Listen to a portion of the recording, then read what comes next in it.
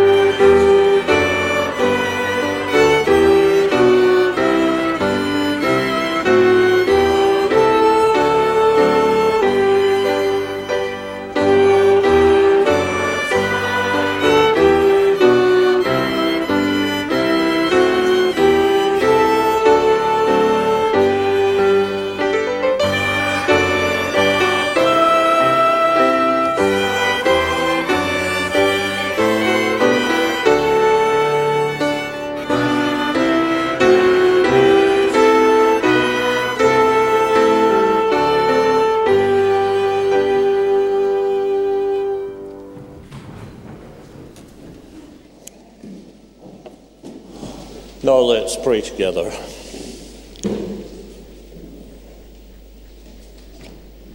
Who is like you, O Lord, among the gods, majestic in holiness, gracious in your steadfast love, leading your people, whom you have redeemed?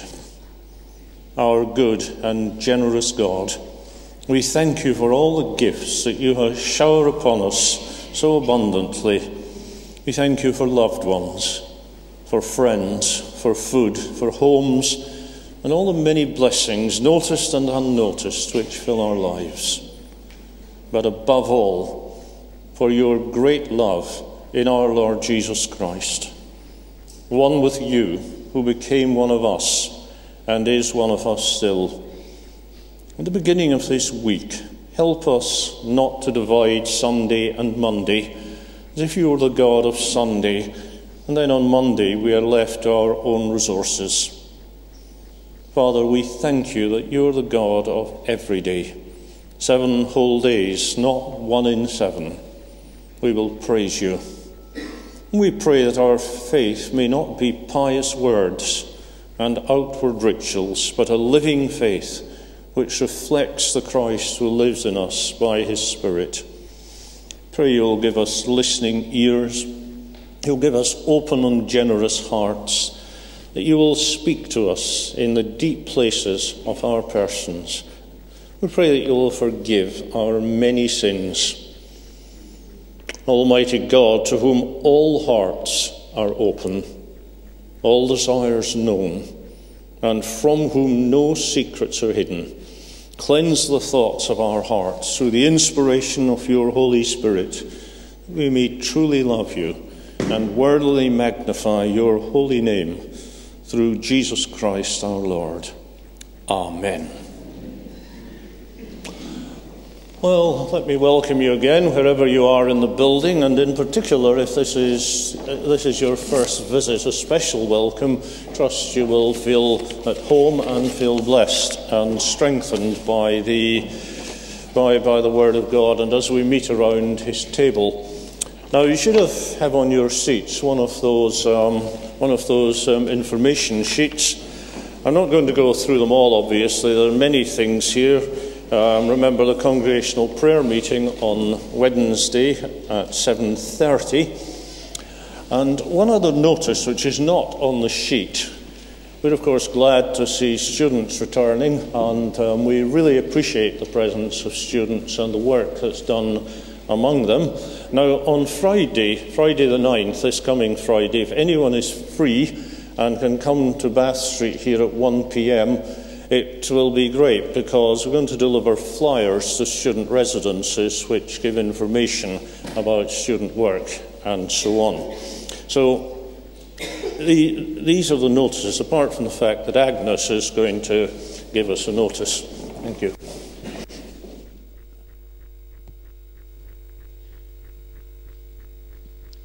You should all have on your chairs one of these, but gents, I'm sorry to disappoint you, it's not for you.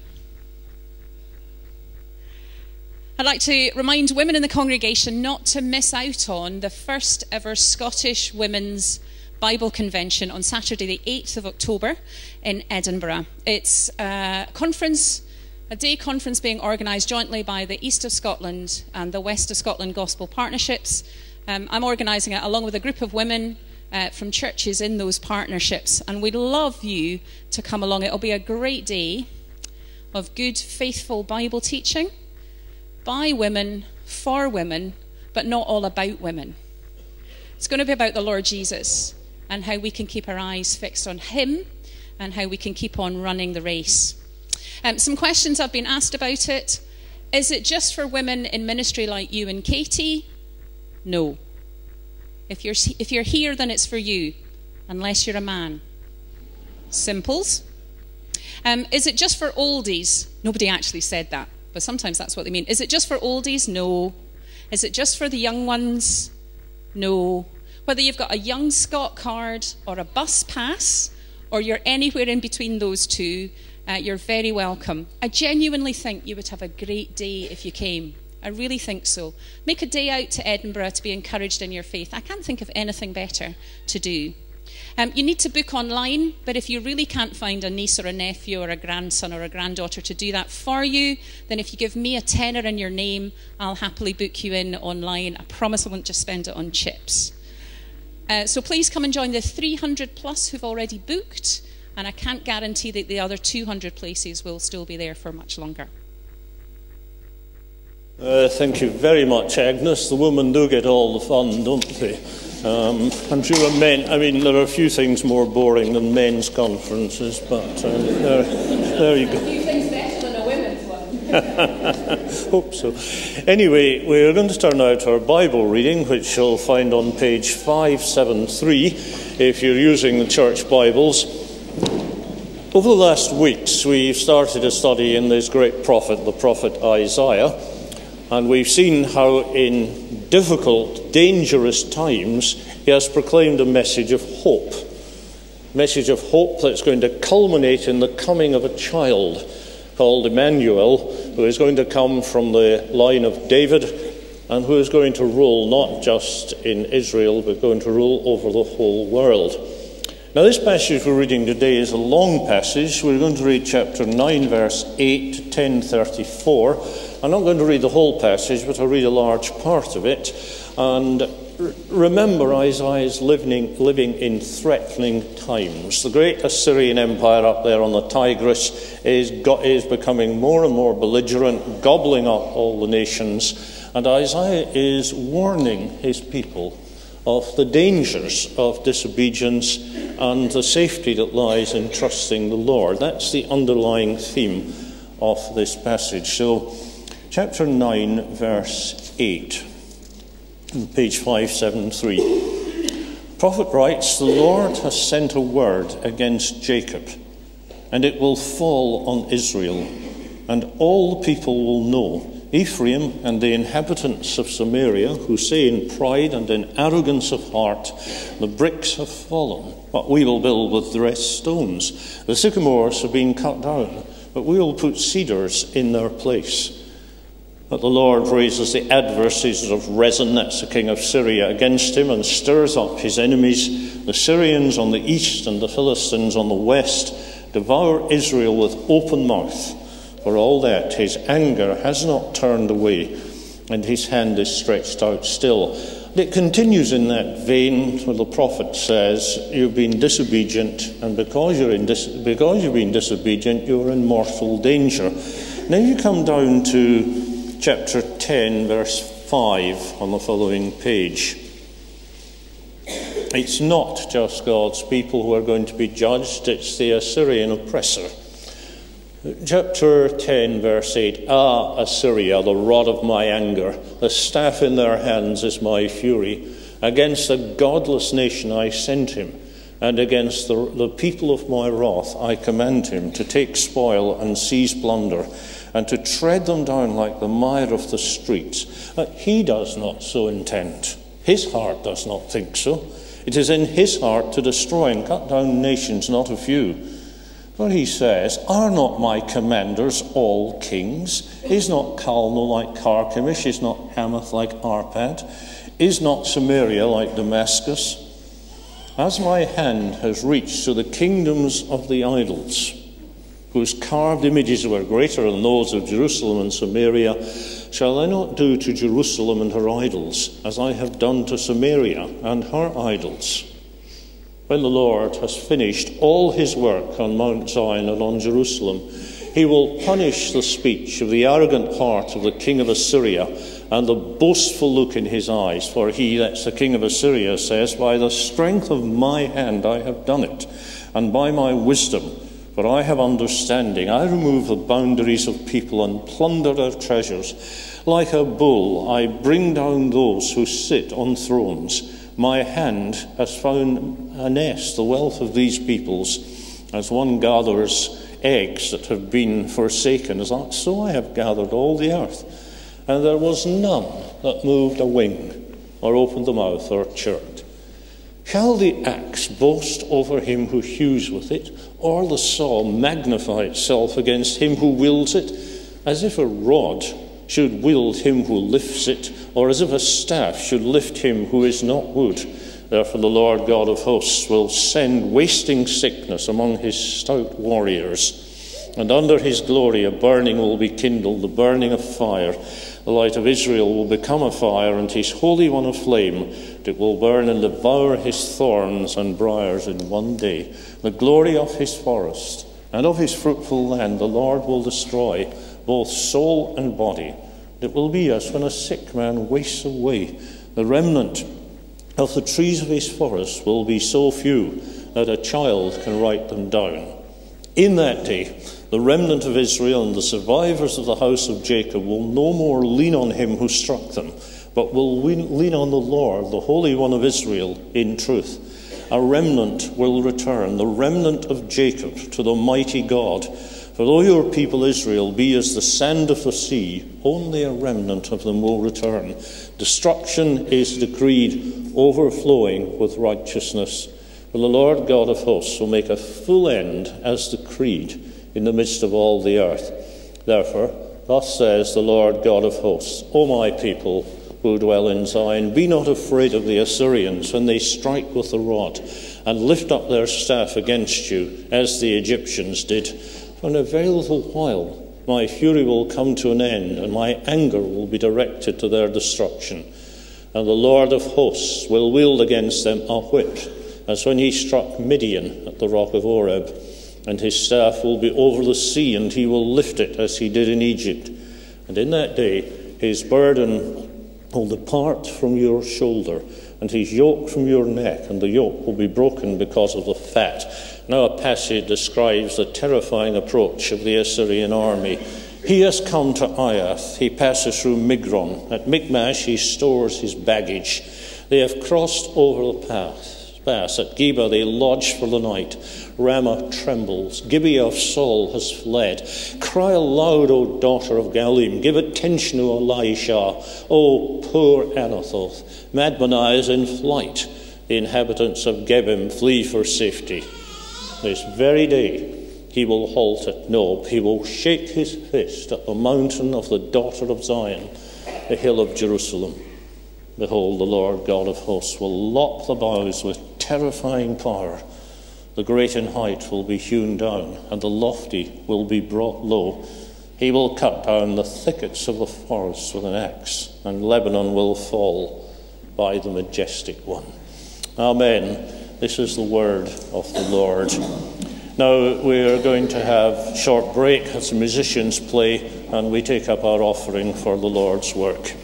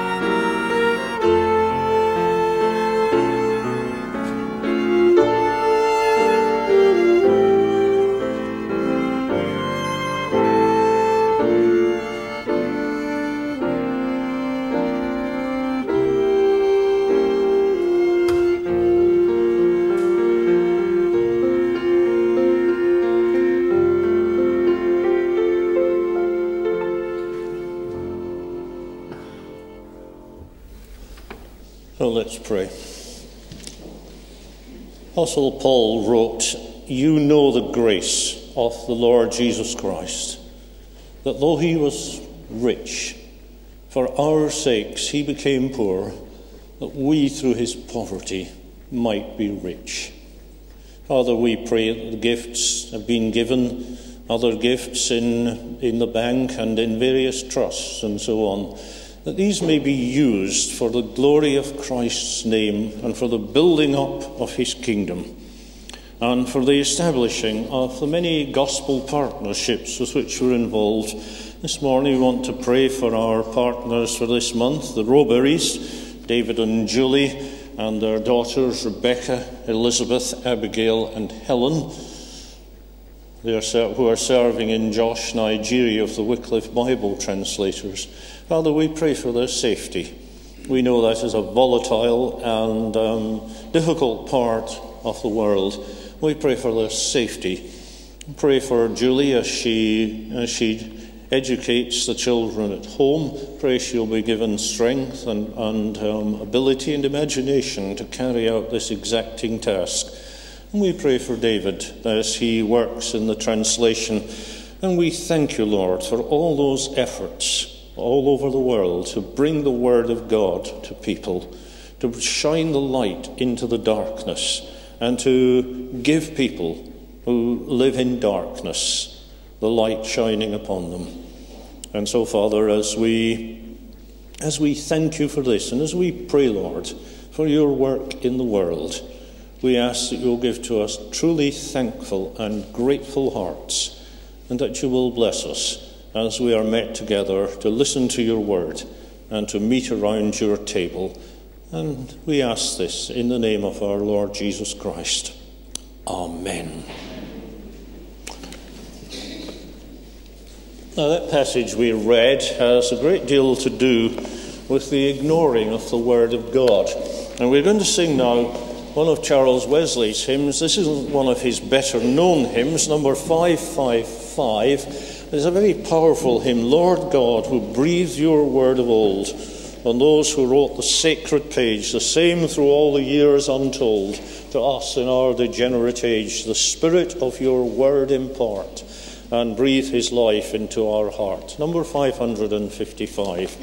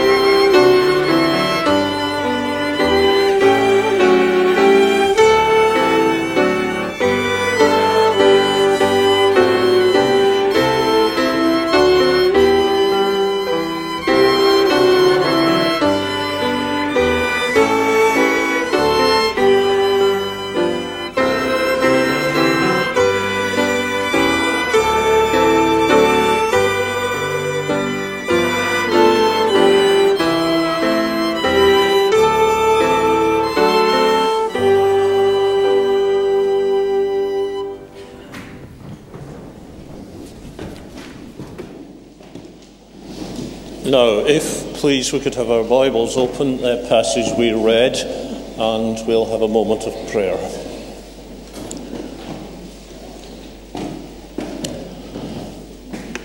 And Father, we ask that your gracious Holy Spirit, who inspired these words, will now speak them to our hearts, so that what we hear is not simply the voice of Isaiah in the 8th century BC, but the voice of the Lord, speaking not only then, but speaking now to us in our day, and speaking that same word to challenge, to encourage, and to lead us on in our Christian pathway.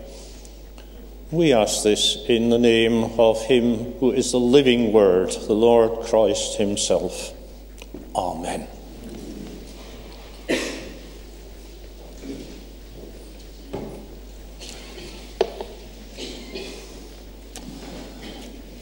Some of you may have visited the Assyrian rooms in the British Museum. If you haven't, and you're ever down that way, they are most certainly worth a visit. The whole museum is, but the Assyrian rooms are especially impressive.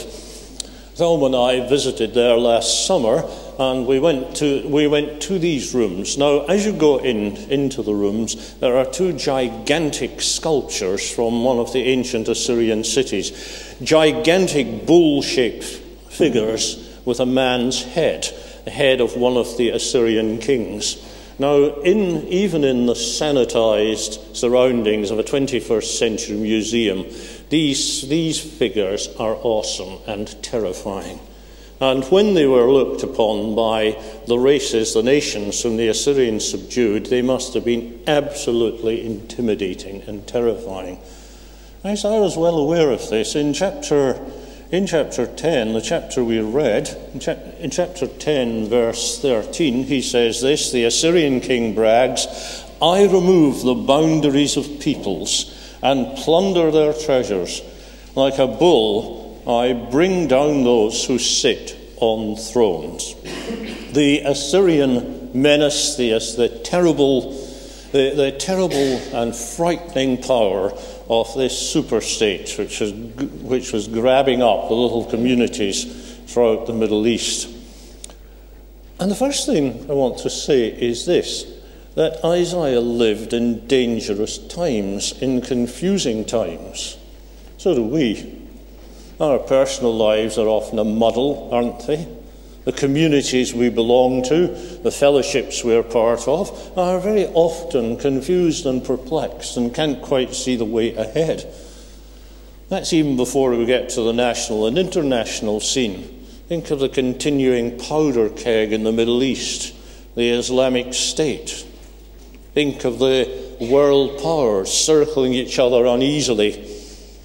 I read a book some time ago called The World in 100 Years, which addressed that kind of issue and talked particularly of the growing power of China, and predicted that China and Mexico would be the greatest powers in 100 years.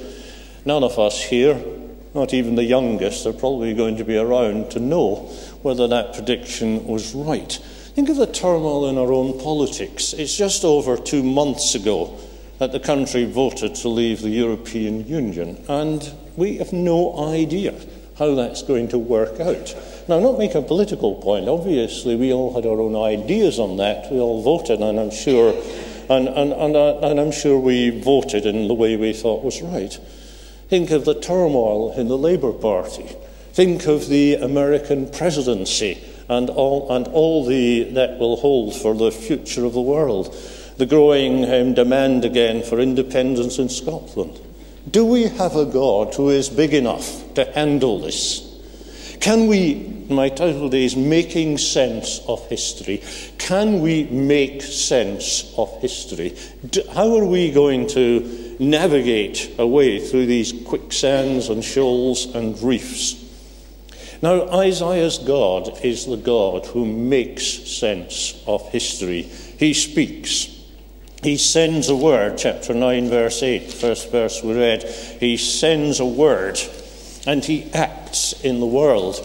And later on in the book, in chapter 1, God, the God of Israel, Yahweh, God of Israel, is going to summon the gods of the nations. And he's going to ask them the questions about history. He says, do you know what happened in the past? Not just, can you give an account of events? Anyone can do that if they read it up.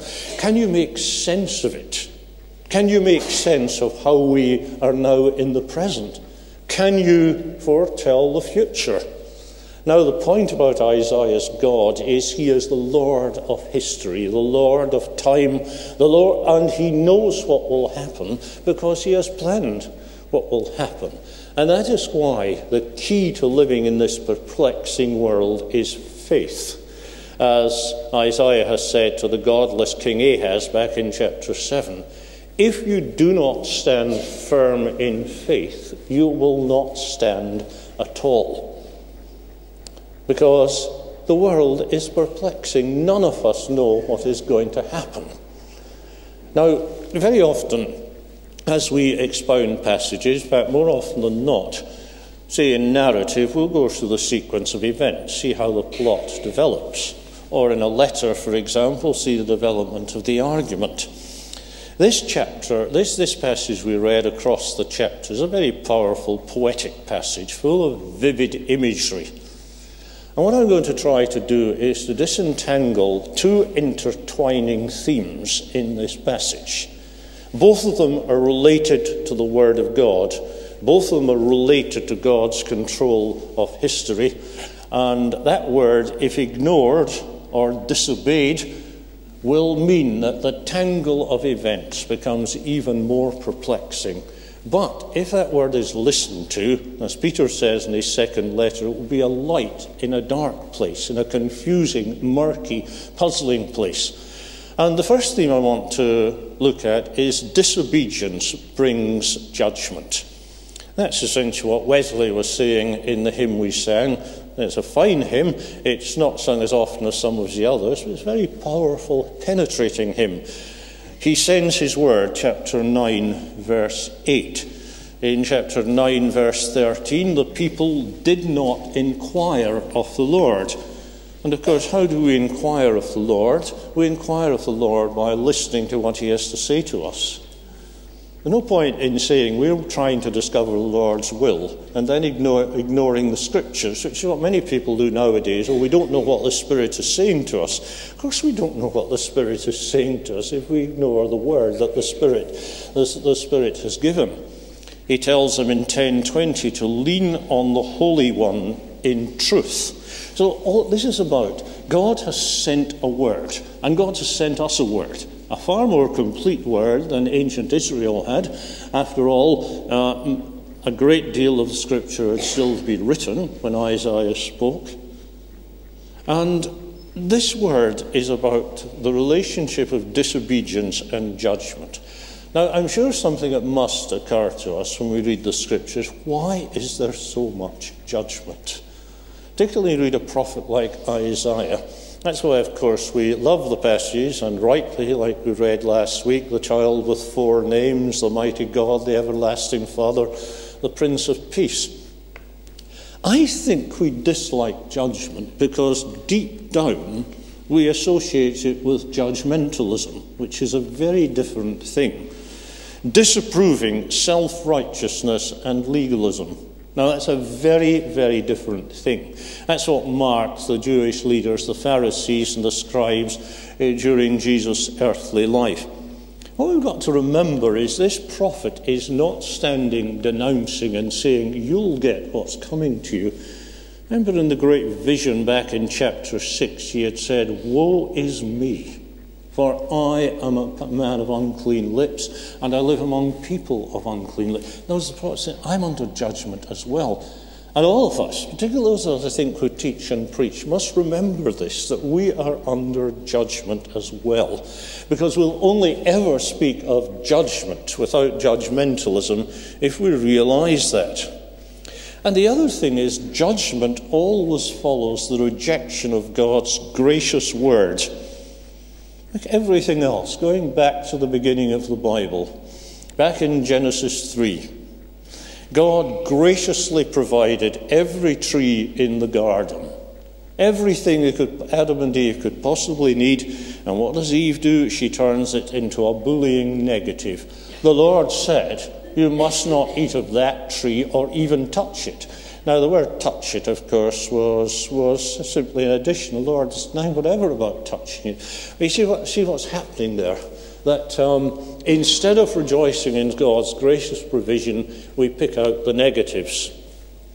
I've seen a children's talk done sometimes where the speaker holds up a white sheet which has a small black mark in it and say, what do you see? Now, you'll always get some smart aleck who'll give the wrong answer, but the right answer, rather. But the point is, almost everybody will say, oh, I see a black mark. The whole of the white sheet is spoiled for them by the black mark. And so often that's the case with the Word of God, isn't it? We ignore the gracious provision. We ignore the fact that the Lord, the Lord said to Moses, the Lord, gracious, slow to anger, keeping steadfast love, and showing mercy to thousands who obey him. And that is the point here. This is the God of steadfast love, whose word they had rejected. And the picture of fire in verse 18 of chapter 9. Wickedness burns like a fire. It consumes briars and thorns. It kindles the thickets of the forest, and they roll upward in a column of smoke. In other words, disobedience breeds disobedience, sin breeds sin. But notice verse 18. Through the wrath of the Lord of hosts, the land is scorched. People commit sin, people reject the Lord, and the Lord underwrites that. Very interesting in the flood story. The Lord says, humanity has become totally corrupt, therefore I will destroy it. Now in Hebrew, these words are forms of the same verb. Humanity is totally self-destructed, so I will destroy it. In Romans 1, the terrible divine hands of God gave them over. Disobedience brings judgment, and disobedience shows itself in arrogance and self-sufficiency. And that's the case both in Israel and in Assyria. Chapter 9, verse 9, all the people know Ephraim, the inhabitants of Samaria, who say in pride and arrogance of heart, the bricks have fallen. Let me refer to the great earthquake that's mentioned by the prophet Amos. Amos, who prophesied just a few years earlier, and we are told 2 years before the earthquake. What are they going to do? Oh, our house is destroyed. We'll build even more spectacular ones. But it also may be a metaphor of the world falling apart and the blindness where they say they will live. We don't care what God's done. We'll just keep on building, even if it's shoddy building. And then in 10:13, the Assyrian boast will come back to this: the strength of my hand, I have done it by my wisdom, I have understanding, and I plunder their treasure. The verse I refer to, like a bull brings down those who sits on their throne. Once again, it's back to Genesis 3, isn't it? You will be like God. That is the human pride and arrogance. And shown, of course, in the builders of the Tower of Babel. Let us build a tower whose top will reach to heaven. Let us make a name for ourselves. The self-confidence that will not trust in the Lord, will not obey his word. Very near the end of the book, the Lord is to say to Isaiah, this is the one to whom I will look, to the one who is humble and who trembles at my word. I don't think we tremble enough at the word of the Lord. On my bookshelf in my study, I have a book which is called Trembling on the Threshold of the Word of God. Every time I preach or share the Word of God, I remember that, trembling on the threshold. This is something that is terrifying. Arrogance, bad leadership, verses 9 to chapter 9 again, verse 13. This is what you get when you get leaders who do not tremble at the word of God. The people did not turn to him who struck them, nor inquire for the Lord of hosts. The Lord cut off from Israel head and tail, palm branch and reed in one day. In particular, verse 15, the prophet who teaches lies. Very interesting, very often in Scripture, prophet is a term of condemnation and abuse. In Jeremiah, for example, the word prophet occurs 200 times, or over 200 times. Almost always it's a false prophet.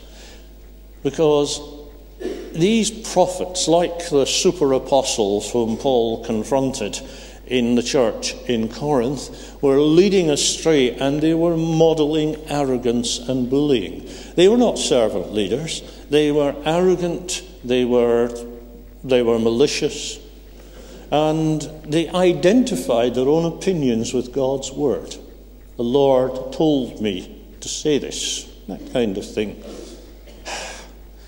How difficult when people say that, isn't it? What are you supposed to say? I believe what the Lord told us to do is this.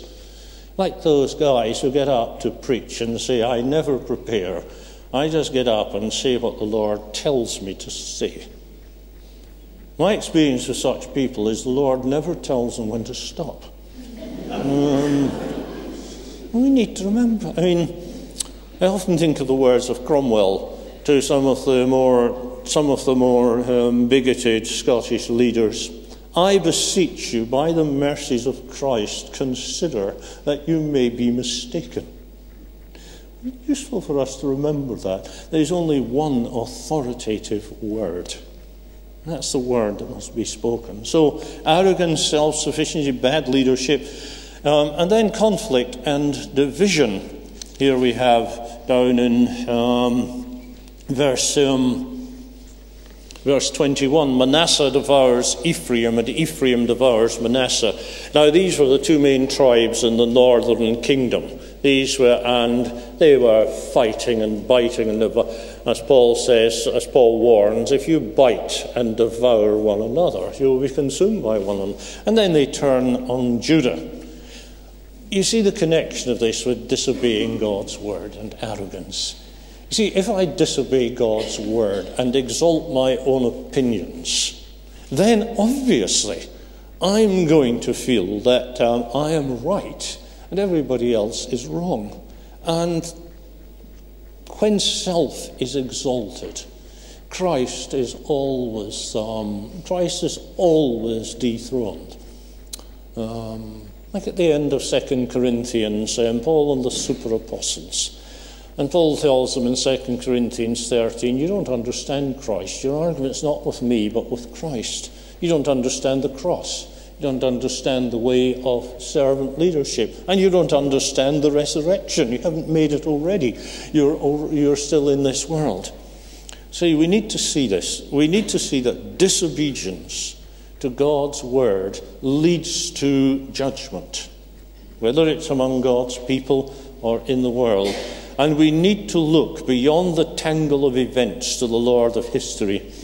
None of us know what's going to happen over the next years, either in our own personal lives, the lives of our own fellowship, lives of our nation, the life of the world. That is why, if we do not stand firm in faith, we will not stand at all. Now that's the first theme that goes through the passage. Both God's people and the Assyrians are judged for disobedience. But the second thing is, judgment is under God's control. Once again, back to the first verse we read, the Lord has sent a word.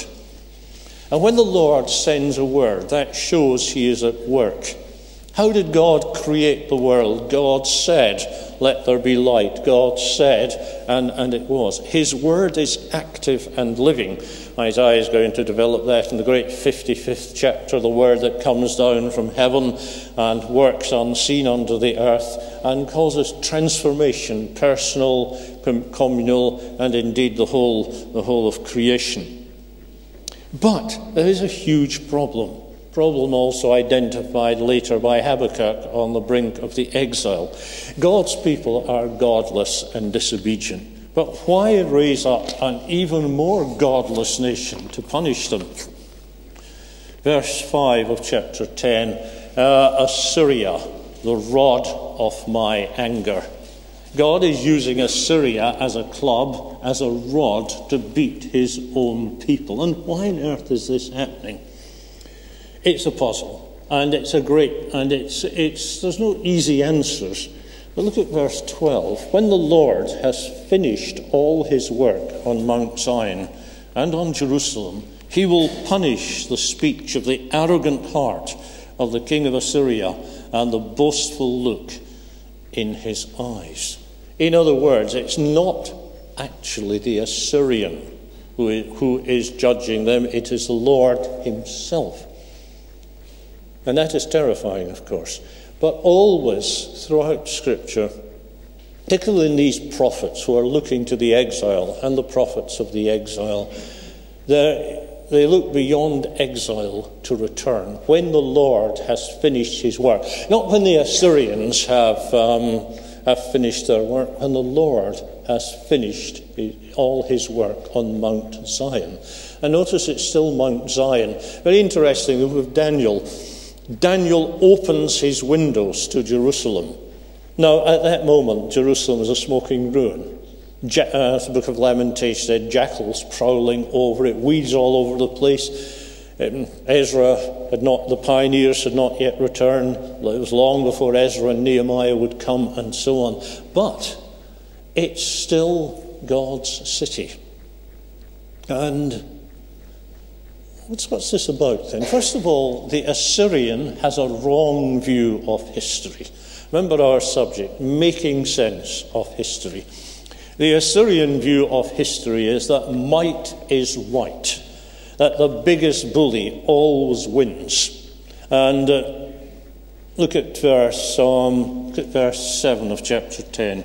He does not so intend, his heart does not so think. It is in his heart to destroy and to cut off nations, not a few. For he says, are my commanders all kings? The towns mentioned here are the Syrian towns, which had already fallen to the Assyrian advance. It's a supreme example of pride. You see, the Assyrian kings think they are gods. Verse 10, my hand has reached to the kingdoms of the idols, whose carved images were greater than those of Jerusalem and of Samaria. In other words, I've smashed the gods of Syria, and your gods are not even as good as they are. So I'm going to smash them as well. You're not so accomplished idolaters as the Syrians are. But verse 12 shows that this arrogant power is subject to a supreme power. They think they're in control, but God has his purpose. It's very like what Joseph said to his brothers. You meant it for evil, but God meant it for good. The Assyrians meant it for evil. They were bent on conquest, on world dominion, whereas God has his holy purpose to cleanse his people from sin and to restore Zion. The Assyrians are not going to rule the world after all. What is it said back in just a few verses before? The increase of his government, the child with 4 names, there will be no end on the throne of David and over his kingdom to establish and to uphold it from this time forth and forevermore. So the Assyrians have the wrong view of history. History, the biggest bully wins. Might is right. Kind of things that Hitler said to the oppressed nations during the Second World War. The Reich will last for 1,000 years. When Hitler said that, it had less than 3 years to run. That is the point. The wrong view of history is that might is right, that the bullies win, that evil triumphs. But the remnant shows God's good purposes. Remember, this is a theme that's run through the prophet, the idea of the remnant, Emmanuel, who will come to and from the remnant. And in chapter 10, verse 21, a remnant will return, the remnant of Jacob, to the mighty God. The mighty God, God the warrior, that's one of the names given to the child in the previous chapter. And once again, God is going to destroy his enemies. Verse 25, lift up the staff as the Egyptians did, going back to the Exodus story, and the Lord told Moses to stretch out his staff across the sea. And the story once again, which is referred to in chapter 9, the story of Gideon and God overthrowing his enemies. My people who dwell in Zion. And that's what you might call a present continuous sense, the people who dwell in Zion. Assyria will go the way of Egypt. You see, in the ancient world, it was widely believed that a conquered nation, the gods were conquered as well. And that explains the Exodus 12, where God says, I will pass through Egypt tonight, and against all the gods of Egypt I will carry out judgment. The great problem of the exile is the Lord, Yahweh, weaker than the gods of Babylon. That's the point of Daniel and Ezekiel and the other prophets of the exile. Where is God in exile? He's in the blazing furnace and the lion's den along with his people, and will bring them back. His anger is brief, but his mercy is everlasting. Verse 25, in a very little while my fury will come to an end. My anger will be directed to their destruction. The fury against his people, and the anger then directed at the Assyrian and later the Babylonian and the other oppressors. But Assyria is still terrifying. We mustn't take all this to mean that we ought to be complacent and look out at the world and shrug our shoulders and say, oh, well, it's all going to work out. We need to realize that we still need protection. And we have a powerful picture here in verses 26 to 32 of the terrifying Assyrian invasion. This is probably not the invasion mentioned later on in the time of Hezekiah, because at that time Sennacherib of Assyria approached Jerusalem from the south. It may well be that when the northern kingdom was conquered and Samaria fell, the Assyrians sent a raiding party down to Jerusalem. That's perfectly possible.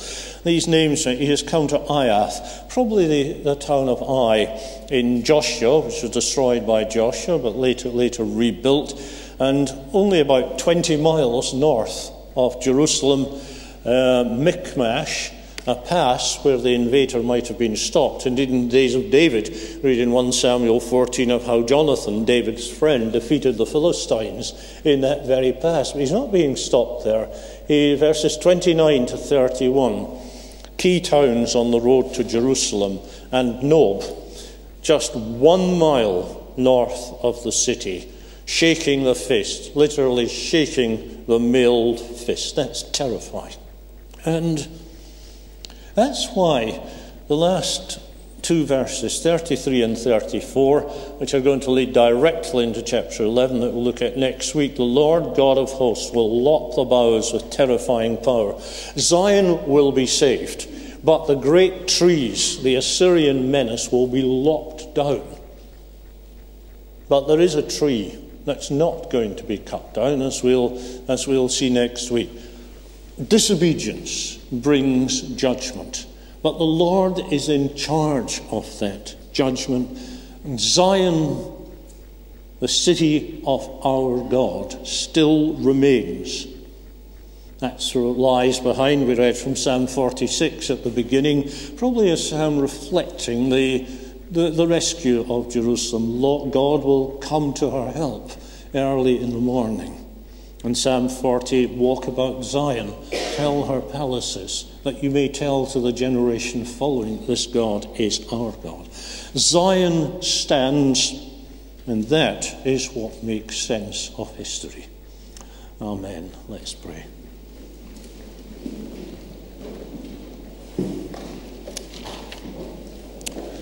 Father, in this difficult, perplexing and confusing world, we pray that we may indeed trust in the Lord, that we may indeed stand firm in faith, that we may look beyond the terrifying power of events and circumstances, and that we may indeed trust in the one who one day will reign over the throne of David and over his kingdom to establish and to uphold it. And we give you our thanks for this. In his name, amen.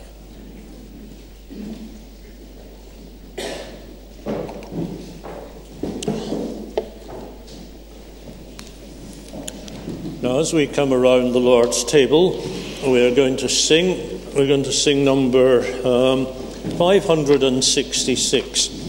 As we come to the Lord, we need to remember who the Lord is. And this hymn uses Isaiah's favourite term for the Lord: "Be still, for the presence of the Lord, the Holy One, is here." Number 566.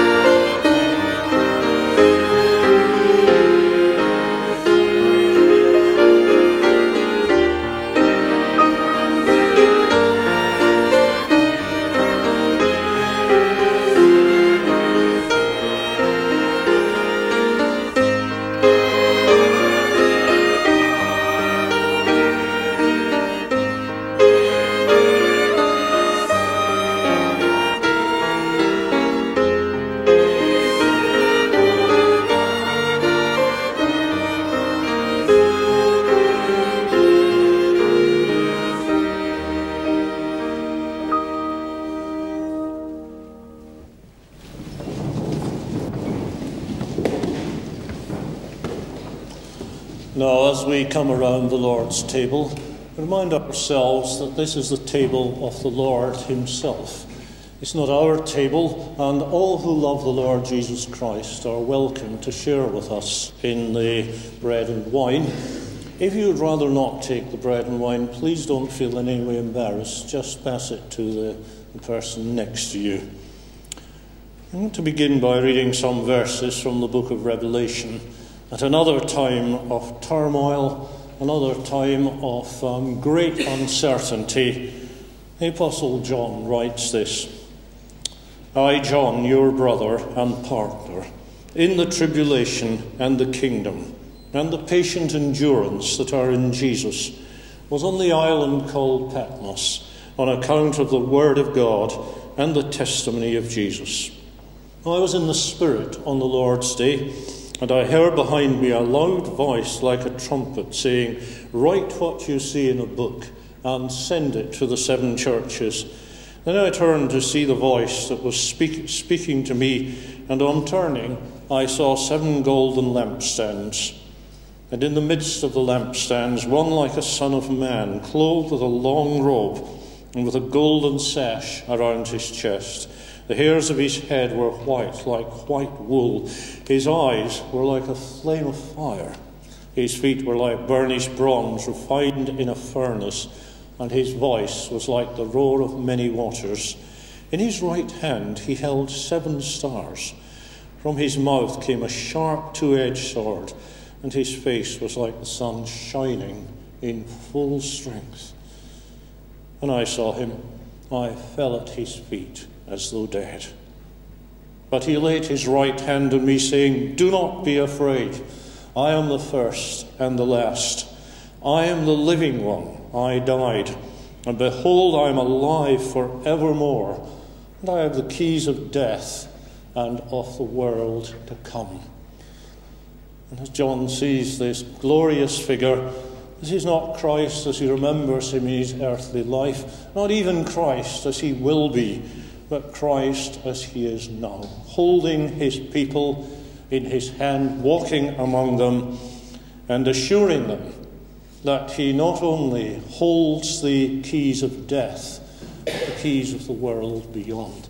And that's the one whose table we gather around and whom we remember. So let's pray. Almighty God, we praise and worship you, that in your goodness you have revealed yourself to us, made us your children, and invited us to your own table. We do not come to this table because we deserve to, but we come because we are your children, loved and accepted into your family. We thank you for the prophecies which tell us about his coming. The child with 4 names, Emmanuel, who one day will reign over the whole world. We praise you for his birth in great humility, for his life on earth, and the overthrow of the kingdom of darkness, for his death, for his resurrection and ascension, for his sending of the Spirit, and for the sure and certain hope that he will come again in his glorious majesty. And today we meet around his table. We look back to Calvary and we thank you for that one sacrifice which can never be repeated and to which nothing can be added. And we thank you that in our fickleness and vulnerability we do not have a great high priest who cannot be touched with the feelings of our infirmities, but was tempted in every way, just as we are, yet without sin. And so, as we meet as your children, joining not only with those here in this building, but with all your people across the world, through time and space, and we pray that you will fill our hearts with thankfulness through Jesus Christ our Lord. Amen. The Lord Jesus, the night in which he was betrayed, took bread, and after he had given thanks, he broke it, and he said, "This is my body, which is broken for you. All of you eat it." In the same way, he took the cup, and he said, "This cup is the new covenant in my blood, which is shed for you. All of you drink it." The Apostle Paul tells us that this is food for the road, that as often as we proclaim the Lord's death, we look forward to his coming again. So, brothers and sisters, eat and drink, not because we must, but because we may. Not because we are strong, but because we are weak. Eat and drink because we love the Lord a little and want to love him more.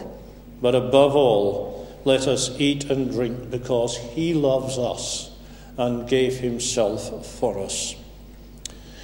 Now, our custom here is when we receive the bread, we'll eat it, but when you receive the cup, if you would keep it and we'll all drink together.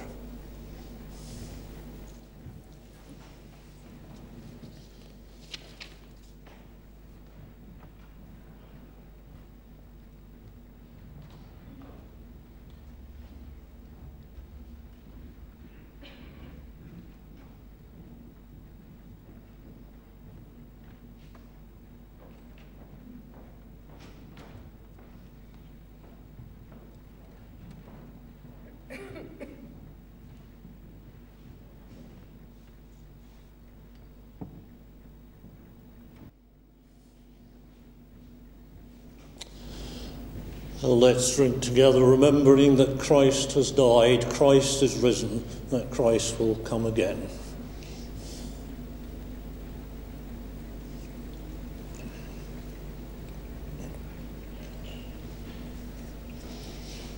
Let's pray.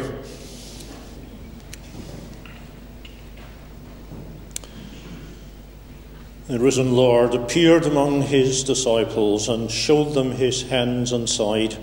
And then the disciples were overjoyed when they saw the Lord.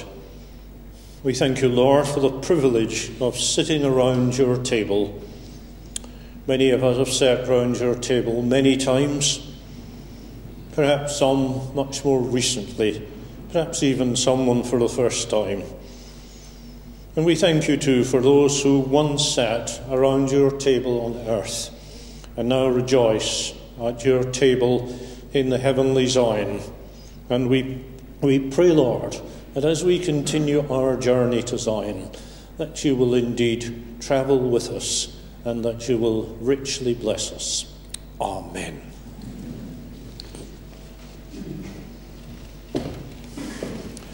Now, just before we sing our last hymn, I would very much like on our behalf to welcome Scott and Knock Murray back from Thailand. I thought I saw you earlier in the service, but I wasn't sure. And, well, it's very embarrassing not to welcome people who are here. It's even more embarrassing to welcome people who are not here. But both of you are very, very welcome, and we're delighted to see you and trust your time with us will be a time of great blessing to you. So let's sing our final hymn now, which is number 192. O Lord our God, how majestic is your name. The earth is filled with your glory. We will magnify the Lord enthroned in Zion.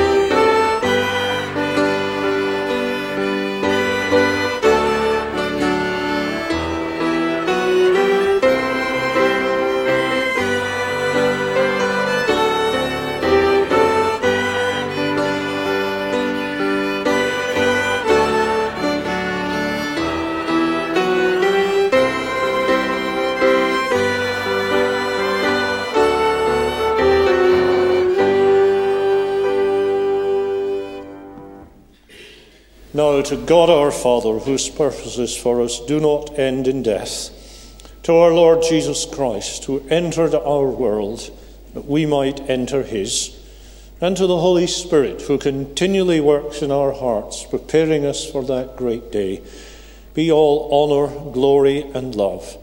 May they walk with us and bring us in the light of grace to the light of glory.